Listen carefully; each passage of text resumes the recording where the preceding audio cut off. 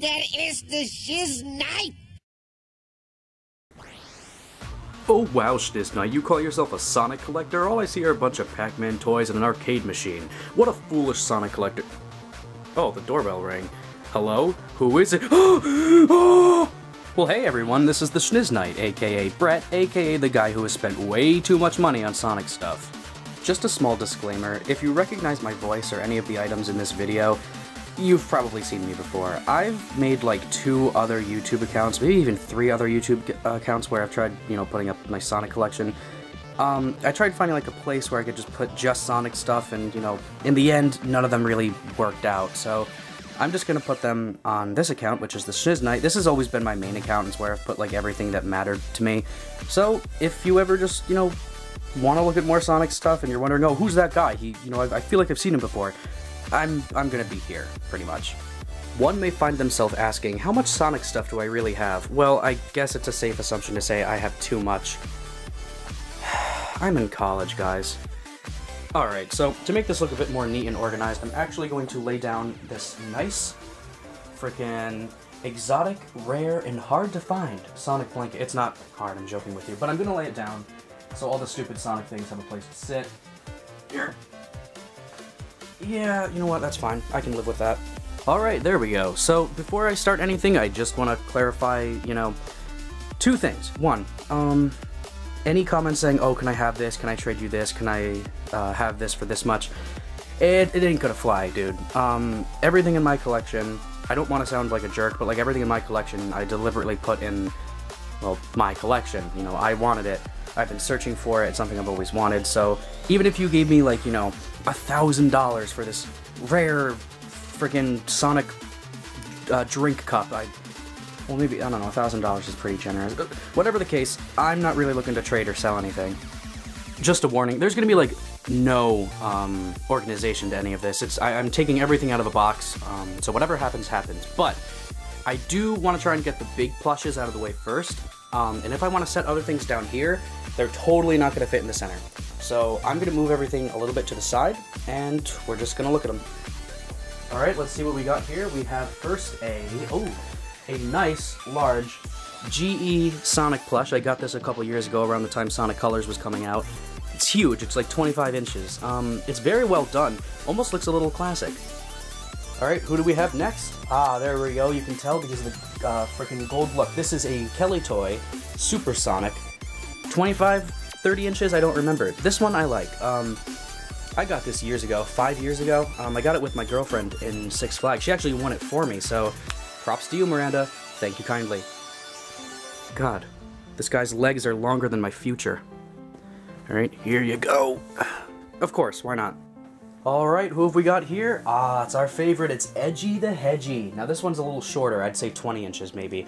Won this from a fair, or a carnival, years back. Oh my god, this was when I was like obsessed with Sonic, so as you know, winning things from a carnival, you freaking spend hundreds of dollars. Gee, I don't even know how much I dropped trying to win this guy, but I won him, and I have him, and he's not in the best of shape.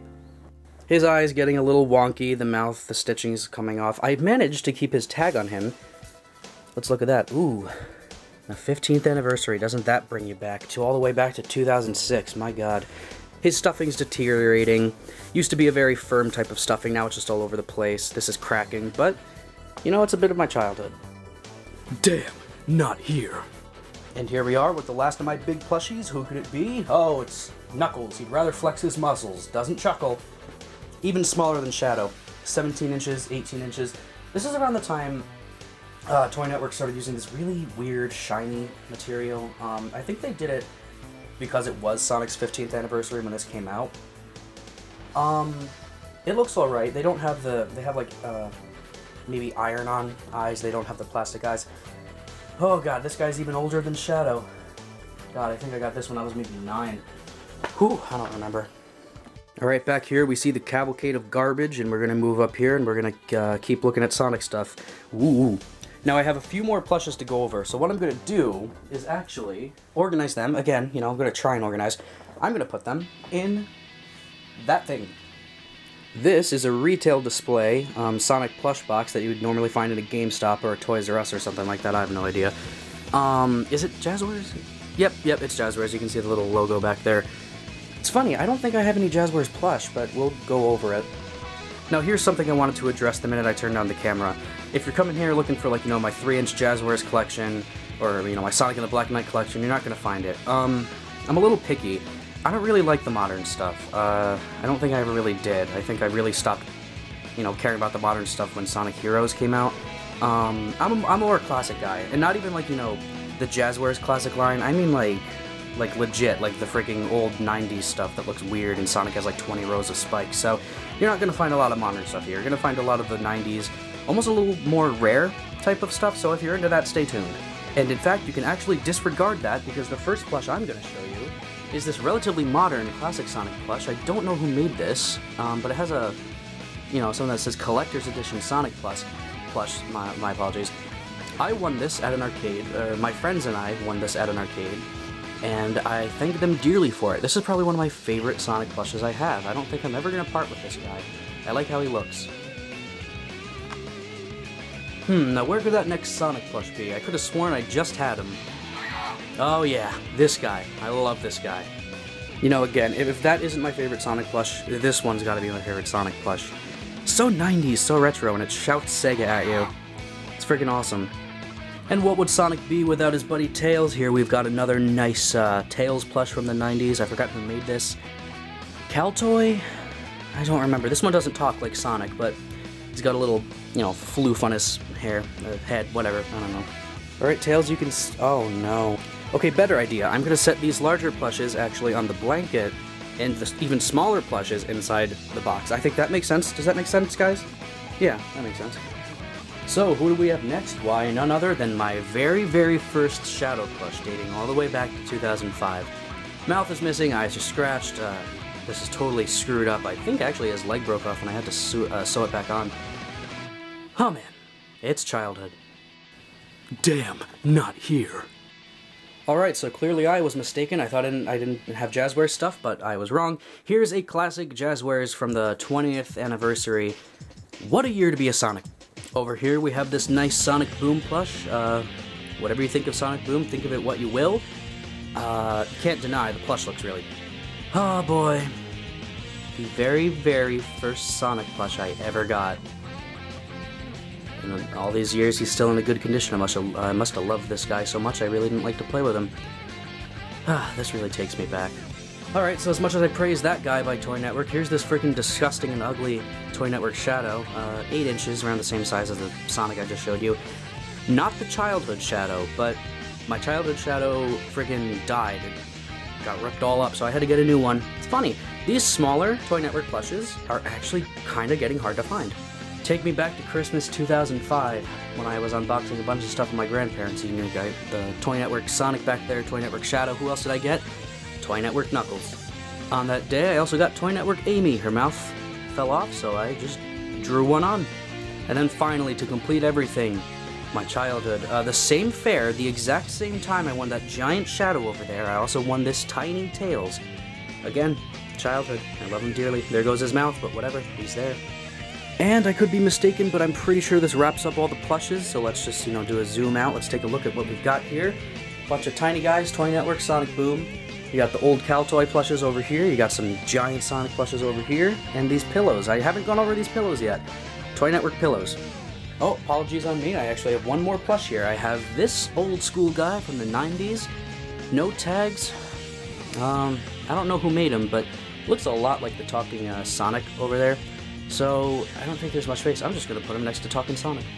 Yeah, no, this is the Sonic I know. I don't know that, you know, freaking the one in Sonic Colors, Sonic Generations. Good games, but that's not the Sonic I know, not the green guy. That's the Sonic I know. We're walking into figure territory now, so let me show you the figures that I have in box, and let me tell you, they're few and far between. I think I only have like 2 or 3. Unbeknownst to me, I still have this Jazzwares Sonic figure in box, classic Sonic. Man, I remember when Sonic Generations was coming out. I was in like 8th grade or something, I don't remember. But I do know, for my birthday, my girlfriend, who got me the Super Sonic, got me this as well. And, you know, as a thank you, I just have to keep it in box, don't have a choice. I mean, it looks awesome in box. Following the classic tradition, also this year, my good friend actually, for Valentine's Day, got me this, the Tomy classic Sonic stuff. I did have the Jazzwares classic at one point. I think I sold them all. But I do like these. They look a little metallic, and that makes them cool. I'm gonna keep this one in box too, because if I remember correctly, this was freaking expensive. Probably the rarest Sonic figure in my entire collection is this Sonic energy drink. Very hard to find. I think Rosaurus made this, if I believe. Now those guys back there mean a lot to me. Those were the first Sonic plushes I ever got. But what was the first Sonic figure I ever got? Boom. Toy Island Sonic. Jesus, I mean, this is... When was this made? 2000? No, you guys know more than I do. Looks like trash, but God, I mean, what can I say? I grew up with this. I played with this all the time. I put it in snow, I put it in rain. I've always played with it outside. Always reenacting stuff from, like, Sonic era. Can't have Sonic without his butt buddy. Here we are. We're looking at Tails. Same toy line as that Sonic came from. I'm not going to specify, but all these Toy Island Sonics, like the first wave, I actually got them all on the very same Christmas, so... There we go. There's Tails. Played with that guy a lot. Loved spinning his tails. You can call him Knuckles. Unlike Sonic, he doesn't chuckle. That's right. Fucking Duck Knuckles, Buff Knuckles. We're talking Knuckles. There we go. And, you know, you can't be Sonic if you don't have the bad dude himself, Dr. Robotnik, Dr. Eggman, from the very same wave. Had to super glue his mustache because it broke off, but that was more my fault than the factory, because I was playing with his mustache because I'm an idiot. There we go. Perfect fit. And to finish the whole wave off, who else did I get but Big the Cat? Technically, maybe this was my first Sonic figure, because this was the first one I opened on Christmas. Had no idea who it was, just felt the box, had, oh god, it has to be Sonic, it was Big. But as much as I hate Big, you know, I can't deny that there's a little place in my heart for him, because he's the first one I ever got. Look at this really stupid Shadow figure. Jazzwares probably made it, you can tell because the plastic is crap. I don't remember how I got a... Oh, that's right, my friend gave this to me. And, actually he didn't, he just left it at my house, and I told him, hey, do you want it? And he was like, well, I don't really care. So, if you ever want it back, Justin, it's all yours, but for now, it's mine! Alright guys, I'm warning you, now we're stepping into the very, very tiny, small Sonic stuff. Now, this stuff is more so on the rare side, so, enjoy, because I don't think a lot of people have these up on YouTube. Got this Kid Robot, Tails. Not really a big fan of Tails. Actually, this one I can just either sell on eBay or give to a friend, I don't know. There you go. Well, what do you know, it's the blue dude with the tood. There's Classic Sonic and his little Classic Sonic pose. Now, I like this figure over the Tails. I don't really know why. I think Tails' design just... Not really the design, but I think the pose just really bugs me. Now, you may be wondering, where is Tails' little standee ring? Well, I'll show you. Not really Sonic, so all the Sonic fans watching are gonna go nuts, but look, it's Knights! My second favorite video game character of all time, next to Sonic. I put Knights on the Sonic, on the tail stand, so that when it stands next to Sonic, it's in scale. I love Knights. Not so much a figure, more like a little piece of fan art, but this is a Pixel Sonic that I picked up at a convention. Whoever was making this, I already forgot her name. I know she has an Etsy, she's super talented, had a bunch of video game characters. Had to pick up Sonic. We're going to put you in front of Big, because Big sucks dick. Ah, the ever-elusive and hard-to-find Rosaurus Sonic. Now, some people may say this is a bootleg because I don't have the accessories, but I believe it was the second wave that was bootleg, not this guy. You can tell because his feet are up like this, so it looks like he's running. Whatever that truck is doing out there, better stop because it's really freaking loud. Thank you kindly. Also, I know I said the classic stuff is the Sonic I know, but to be honest, Sonic on the Dreamcast, the Adventure Sonic, wasn't too bad. I actually really liked that Sonic. Sonic Adventure is a fun game. The second one's good too. Here we have the really cheap and really crappy Amiibo Sonic. I freaking hate this Sonic. I don't like how he looks, and he's a little stupid, but I had to pick him up so I could play my games. You know what? I'm an idiot. I've said I have a lot of favorite Sonic plushes, and I do. But how could I be so stupid to ever forget this? Japanese Stringy Sonic, released in 1991, one of the very first Sonic plushes ever made. Not the first, but one of the very first. Very hard to find, very rare, but not too expensive when you find them. Boy, do I have a story to tell with this one. I'll save it for another day, but have you guys just ever had a collectible you really wanted and was so desperate to find, and you just, you know, every day you went on eBay looking for it, and you saved up your money, and, you know, I got this when I was a kid, so I had to actually save up my allowance money. It's a story for another day, but if you've ever had a collectible like that, this is what this means to me. Hard work, dedication, years and years of searching, found them. That is my favorite Sonic plush. Disregard everything I said about the others.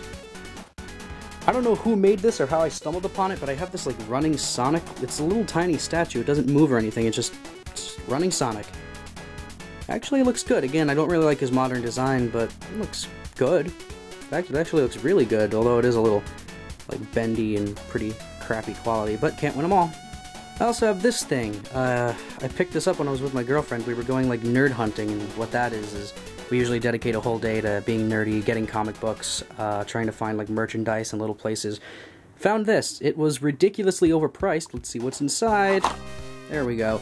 Comes with a little art book. Trying to flip the pages with one hand here. Who do we have here? That's text. Good. It's also a textbook, but here's a little piece of artwork they have in there. We have this little tiny Sonic statue. It's classic Sonic. It's not the best, but you know, it's not the worst either. Classic Tails. This looks like garbage. I hate it. That's not what Tails looks like. But you know what? I like it. Okay, Jesus, my camera's about to die, so I gotta speed this up, which sucks because this is the best stuff. Okay. McDonald's Tails. Ooh. Here we have Dr. Robotnik in his Eggomatic hovercraft. A little baby Metal Sonic with no other arm. I don't know how I got this. I don't really remember. Here we have a Jazzwares Dr. Robotnik, classic Dr. Robotnik, more his Japanese design. I don't really mind it. I really don't mind either classic design. I prefer the US one over the Japanese, but I can see why people like the Japanese. Here we have Sonic fans all over the universe saying, oh, I can't wait for Tomi's modern Sonic line. Well, guys, if you actually knew your Sonic stuff, we had a Tomy modern Sonic line, and it was bad. One of my favorite Sonic pieces in the collection. Yeah, we got an old school 90s little Sonic Slight statue. Like, it doesn't do anything, but his hands go up, and this just screams 90s. It really has that US Western design that I love dearly. Gotta be careful about the nose. The nose always snaps off, but I know what I'm doing. Now we're walking in some super rare territory. We got this old school Dr. Robotnik based off his Western design. He's doing a little scratch in his head because he's confused. He's stupid. Gotta love that, Robotnik. He's really fat, really large, really circular. Doesn't do anything, just a little mini statue, but whew, it's a rare one, and it's a good one. Speaking of said line of figures, we have this old Western-style Tails. Again, this is the Tails I know. This is the Tails I grew up with. He's in scale with Dr. Robotnik over here. They're puny, like really small. They're just little PVC figures. They don't do anything, but they are a staple of the time. Oh, here we go. I love this one. Look at this guy. Look at this old school Sonic. Yeah, the paint's a little sloppy and he does like a little derpy, but look at his like freaking all his spikes and stuff, and he's really small, about this big. He fits between my fingers. I just love his pose. He's doing like the old classic thing, like the I'm waiting type of thing. I love it. Alright, we've got another one over here from the same set. This one's a bit derpier. Yeah, you can totally tell. The paint job is pretty awful. The eyes are messed up. It's pretty awful, but it's that classic Sonic doing the classic Sonic pose. I love this Sonic. This is the Sonic that I keep talking about. That's the Sonic I know, those old school ones. Now this is from a different line. It's not part of the same line, but it looks just like them. Here we have an old school Sonic. I don't know what this is. I think it's a Sonic Underground toy. I never really watched Sonic Underground, and if, you know, when I did, it was pretty garbage. I like this one. He's angry and he's holding rings. You don't really see a lot of angry Sonic toys. This one's pretty cool. Again, another staple of the era. Oh, 90s Sonic, we miss you so. Oh, now here's one that I know some people want. Metal Sonic. I believe this is one of the first Metal Sonic toys, if you'll even call it toy. One of the first Metal Sonic collectibles ever made. I'm sure there was a bunch made in Japan, but if we're talking about UK and the US, this was the only Metal Sonic you could find for years, and oh boy is he rare. Maybe I'll do a video on like these smaller ones, because I know a lot of people are interested in them, a lot of people want them. I really don't like how Metal Sonic looks, to be honest. He looks a little stupid, but again, a staple of the era, so I'm going to put him right over there, and he knocked everyone over. Way to go, Metal Sonic. Probably the El de facto rarest Sonic plush I have. You don't see ones. They don't make them like they used to. You think those are the smallest things I have? You are mistaken, because I still have this little decapitated Sonic head by a string. Won this in a 50-cent machine. Don't know what to do with it, so I'm just going to put it there. It's a little weird. Now for these next ones, they're even smaller than these, or maybe in scale. I don't quite remember, but I'll tell you this much. These are not figures, although I treated them as such. Years and years ago, I got the ever-elusive, hard-to-find Sonic Adventure pens. When I was a kid, I didn't really care about the pens. I had my grandfather carefully take the little figures off the pens, and here we have the little mini Sonic figure that came with the pen. As you can see, it was definitely part of a pen. So there's Sonic. Who else do we have now? We've got his good friend Tails, tiny and small, and then we've got Knuckles. Knuckles actually has a pretty good sculpt, I like Knuckles. And the bad guy, Dr. Robotnik, Dr. Eggman, whichever you prefer, he's gonna sit right back there. Well, alright, screw you. Now when it comes to being a Sonic collector, it kind of comes hand in hand that you're gonna have the games, blah blah blah, but I think it's worth noting that I have the entire Genesis collection in box, Sonic 3D Blast, Sonic CD in box, and their classic games, Sonic the Hedgehog. There we go. We've got Sonic 2, we've got Sonic 3, we've got the majestic game, Dr. Robotnik's Mean Bean Machine, classic. I would say this is better than any game made today. Sonic's Wacky Worlds, I have no clue what this is, and get this, the elusive, rare, and hard to find 1990 Sonic 1 prototype. Now, it doesn't have a box, because it's a prototype, but it's the very rare 1990 build of Sonic 1. No, I'm just kidding, it's Sonic Spinball. Oh, I also have Sonic and Knuckles. I can't find the box, but I assure you I have it, and I have the cartridge too. Now, as you saw in the intro, we have the giant Sonic Boom standee over here, and if we move over here, next to my Pop collection, we have the elusive and hard-to-find Pop Sonic, out of box, unfortunately. And if we move up, we have a Sonic Boom figure in box. I believe it's the metallic one. Like I said before, it's not really necessary to go over the games you have, but these are important. I got these two signed, my childhood copies, I got these two signed by one of the singers of Crush 40. That's pretty awesome. Good music. Good games. I like those games. Good games. Alright guys, that just about wraps it up. I'm just going to go over here again. Thank you for watching my Sonic collection. I am an adult. I go to college. I assure you. I shouldn't be doing this with my life, but here I am, wasting hundreds of dollars every couple of weeks. But, you know what? It doesn't matter. Now, a lot of the stuff I actually grew up with, as I've stated in the video. It's more so the tiny miscellaneous things that I kind of bought online over the years, but almost everything else I pretty much grew up with. So, I mean, that's saying something. Now, some people may ask, you know, dude, why do you have so much Sonic stuff? Like, it's a little ridiculous. Well, Sonic's an inspiration to me. That sounds a little stupid, but let me explain. Sonic as a game has really inspired me to go into, like, you know, arts and stuff, especially Sonic's, like, design and his animations. I should really make a video someday about how brilliant Sonic's design really is, and how every little feature really just kind of like explains his character without having the character have to talk or any text explaining to you who the character is. I think Sonic, the Genesis games that is, are very artistic games and really push the boundaries of the gaming industry. If we didn't have Sonic, we would be in a very different gaming industry today, that much I do believe.